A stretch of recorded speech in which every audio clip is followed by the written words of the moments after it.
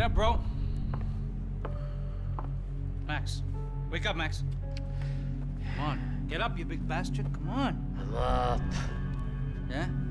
You don't look up. Just give me a second, will you?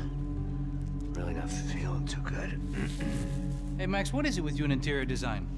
Huh? You really know how to give a place a great lived-in feel, huh? This is beautiful. Fuck off with the fucking wisecracks. Really, I'm not in the mood. Okay, sorry, bro. The boss wants to see us, so let's go, come on.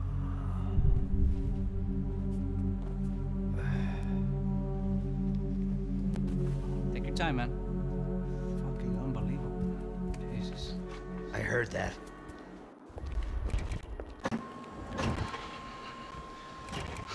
Oh, give me a second. I'm not feeling so good. Bom dia.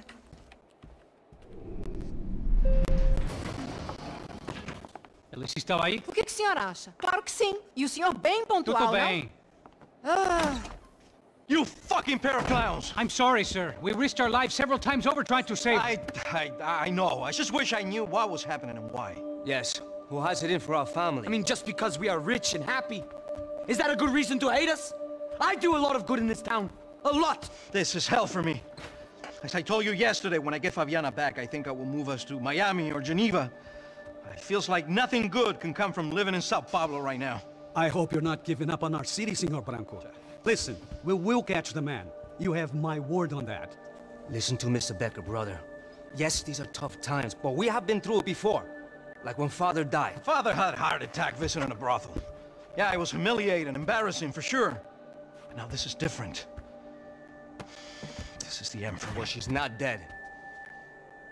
Maybe we'll be lucky and get her back safe soon. I can almost guarantee it, if you do as I ask. Maybe. Be strong, brother. For your wife. I know this has been tough on you, but things will get better. For all of us. Hmm? Marcelo, pasos in my helicopter. This way. Sure. Mr. Becker? Senhor? Let us give you a ride. Bom. Até logo, Senhor Branco. And may I say, you would be best served se contratar profissionais e não esses amadores pés de chinelo. Goodbye, Mr. Becker. Até logo, Senhor Branco. I had so many plans, Max. Didn't we all? I was born into great fortune. Sometimes it feels like I have done nothing apart from being a rich man in a poor country. The men I talk to, they only see money. Now my wife, I am not naive. She does not love me for my body. Well, despite your good fortune, you're still a decent man. Am I? I don't know. I try to be. But maybe I'm just another rich fool, just like the rest of my friends. Com licença. Tem uma ligação pro senhor, policial chamado Senhor da Silva. Diga que eu ligo mais tarde. Sim. Another band cop wanting a pension contribution. Do you think a pile of shit feels popular because it's surrounded by flies? Look at me. I'm a mess. O que está acontecendo? Meu Deus! Sim, pode entrar! Senhor, temos problema. O sistema de segurança foi desativado. I can see that! We got men entering the building, and the office won't lock down. Posso? Claro que pode. It's not working. There's a way to reboot the system. If I can get to the server room, I should be able to get everything back online. Strange. You pay a couple $1 million, and you expect to push a button to be able to make all your problems go away. All I got was some useless junk and a bit of false confidence. I'm done, Max. Sir, let us handle this. You stay in your office, lock yourself in. Do not answer the door unless you know it's me. Let's go. I should be able to override the system if I could just get to the server room. What's going on? Nothing to worry about. Everything's fine. Get down behind the desk now, both of you.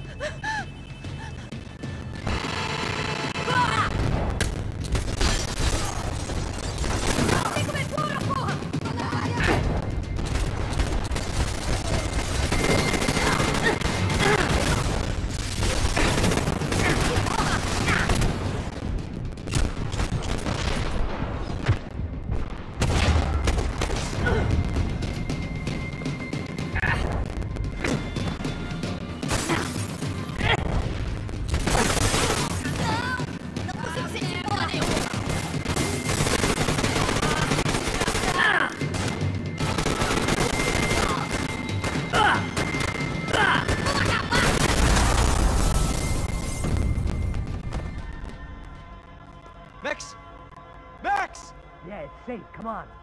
We need to get you to the server room. Let's go. Por que não posso ficar aqui com você debaixo da mesa? Let's go, come on. Okay, I'm coming. Come on. The real security guards had been run off, paid off, or bumped off. That left us. It wasn't a fantastically comforting thought. I last half a second in a gunfight! Stick by me! This code should get us into the boardroom. Okay. Glad to see the security system is keeping the right people out.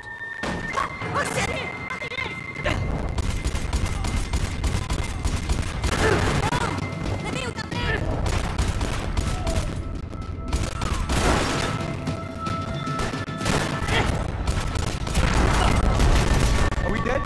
No such luck. We gotta go.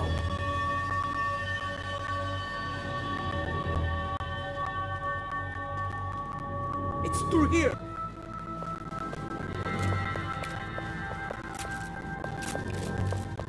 Are we going next?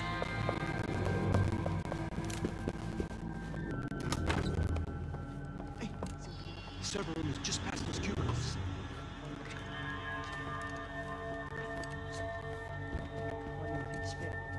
O que eu falei? O que eu falei? A próxima pessoa. Fica calado. Pô.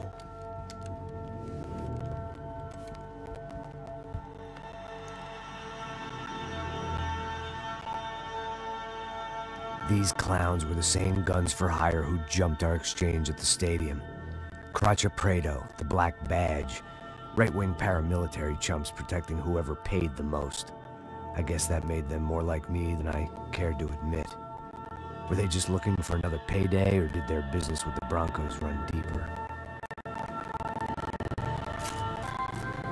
Eu vou por aqui, você vai por ali!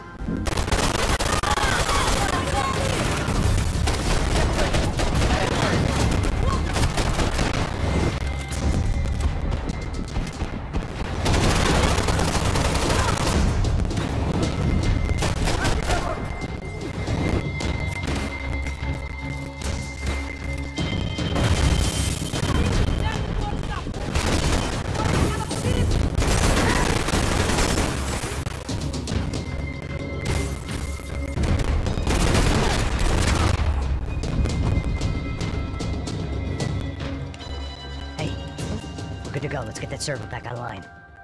Can't we just spend a few more minutes? Make sure they're all gone? Come on, don't worry. I got your back. Poor kid was scared shitless, but I thought we'd seen the worst of it. Okay. The server room is just down here. You're doing good. Come on. Hey, I didn't think I'd have a day like this when I wake up in the mornings. Wish I could say the same thing. Fact was, I've gotten used to protecting Bronco in the big bad world. We hadn't anticipated a siege situation here. Hadn't prepared for it. I couldn't tell the kid that. Something told me these guys didn't have security clearance.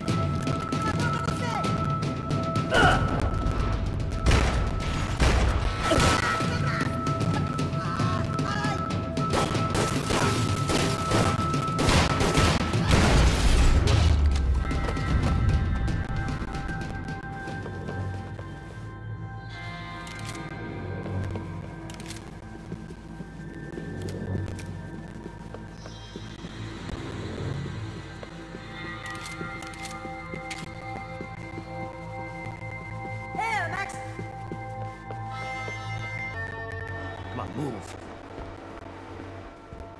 You gonna be able to fix this or what? In a few minutes, eh? I should be able to reboot the system, get all the components back online. What about Bronco's office? That's all I care about. You should be able to lock us down, eh? If this works. Whatever you're doing, do it quick. I'm gonna make a sweep of the building and then get back to Rodrigo's.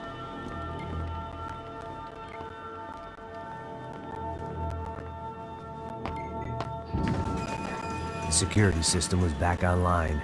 Things might be a little tougher for our fan club from here on in. Seemed like breaching the perimeter had been no more difficult than strolling through the front gates.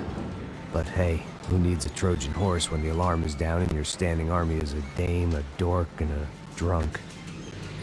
Bronco's office overlooked the atrium. I could check in and make sure he hadn't checked out.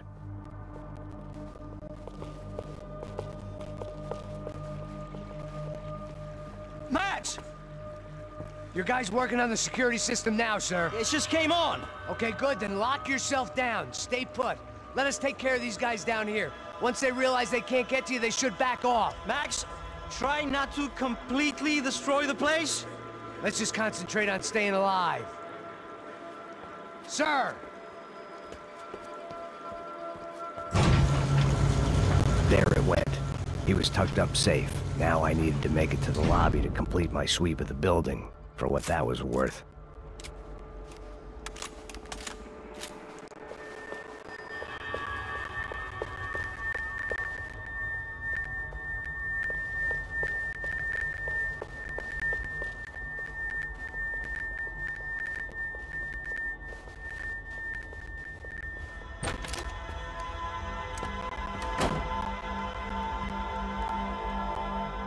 Poor girl was dead.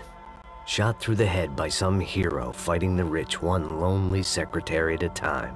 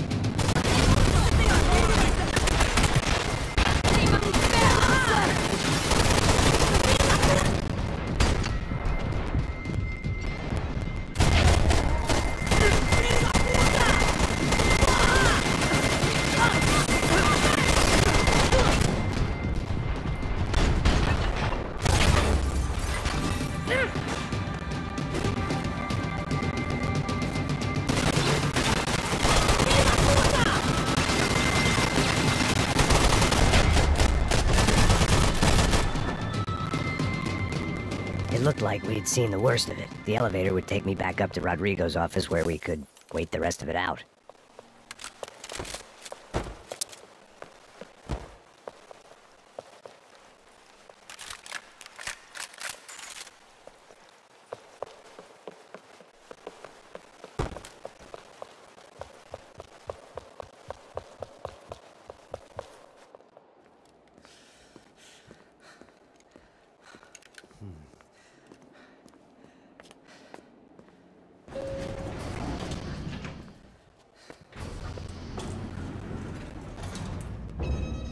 I didn't know what the hell I was gonna find up there, but I sensed it wasn't gonna be a stripper bursting out of a cake. Senor Branco! Senor Branco! I can't get through to him. Ever since the security door is triggered, he hasn't made a sound. Rodrigo, it's Max. Open up! Can you hear me? Eu já tentei. Senor Branco, open up! I'm gonna try to get in there from the roof. You find the security guard and get the hell out of here. Yes. I knew there was another way in upstairs for the helipad, the little luxury runaround that kept the rich looking down on the poor literally as well as metaphorically.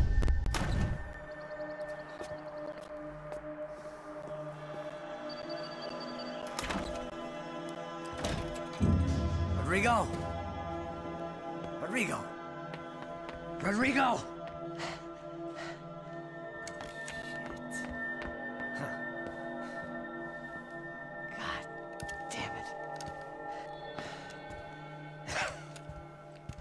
Of course, he was dead.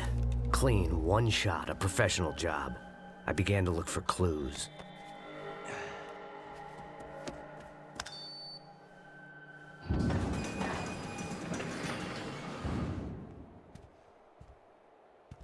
I couldn't get playback on one of the cameras and it looked like the disc was missing. Someone in this building was trying to keep things low-key. But then why had everyone else come driving through the goddamn wall?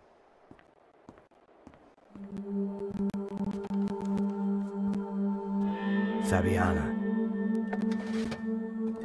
Even if the man who employed me was dead, his wife was still out there. Maybe she could be saved.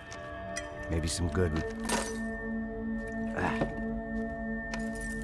Picking the photo from the broken fragments, something caught my eye. Figures.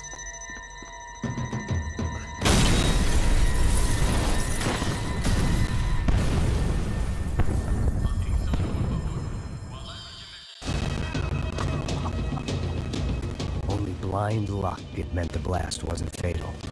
If I'd been out for any longer, the smoke would have gotten me.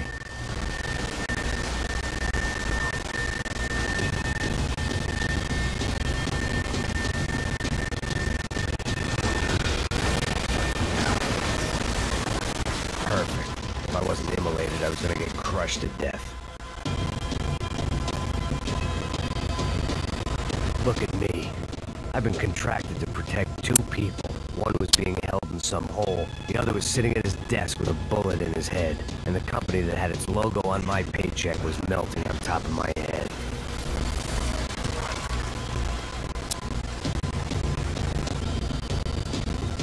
There's no way one bomb could have done all this. Unless the place was made of gasoline. This whole joint must have been rigged.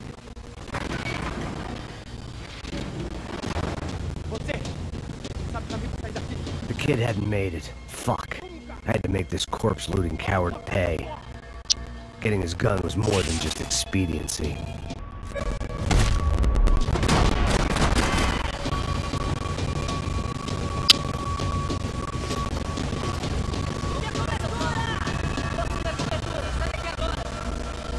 Don't die here. Move.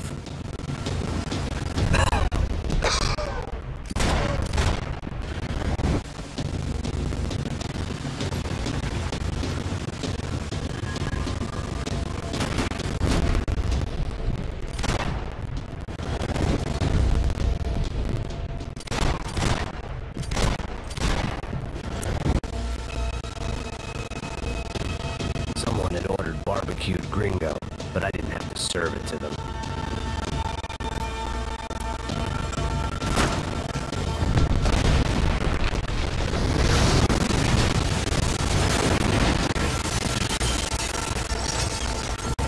Rodrigo or not, Fabricas Bronco was falling apart quite literally.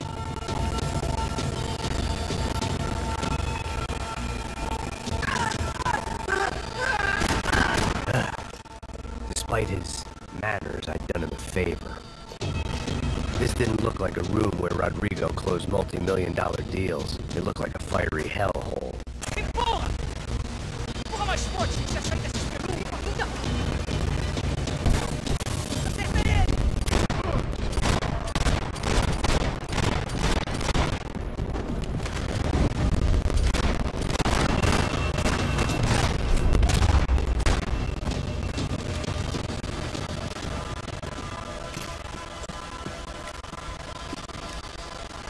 The last bunch of guys who tried to kill me might have had an idea.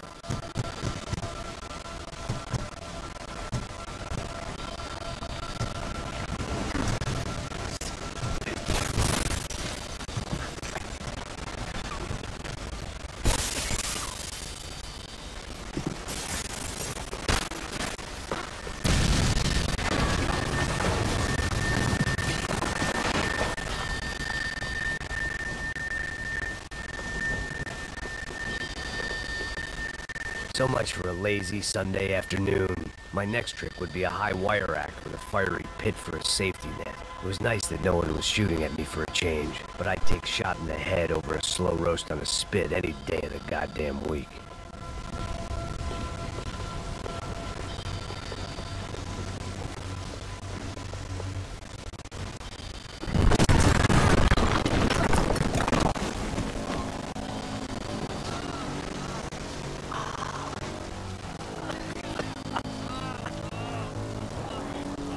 Someone up ahead was hurt pretty bad.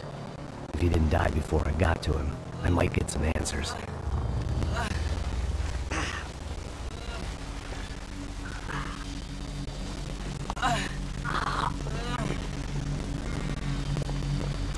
Hey! Why? Why Rodrigo Bronco? Why? What? Why did you come to kill Rodrigo Bronco? Came to kill you! Because what you did to us! You killed so many of us! What reason did this poor bastard have to lie? He would be dead from shock or loss of blood in half an hour, even if I didn't leave him there to burn. Where's Fabiana? What? Fabiana Bronco, where is she? That Comando Sombra got her! Up the hill! Then it was up the hill for me, I guess, where the gang held sway. I had to try to figure out who was using these angry paramilitary clowns as some kind of front to kill Rodrigo.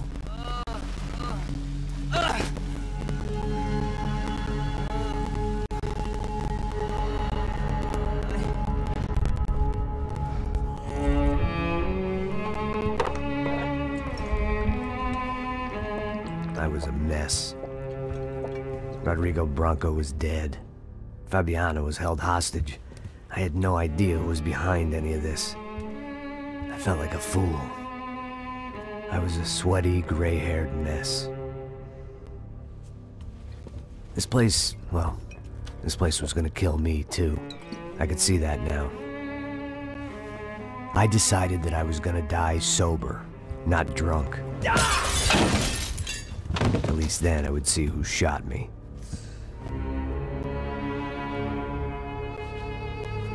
It was time to take back control from whoever was out to get me. And if I didn't flush them out, at least my midlife crisis would confuse them enough so they did something stupid. It was the only hope I had. I knew I wasn't thinking straight. I'd been drinking and popping painkillers for years. I had a liver like a French goose and skin like red leather.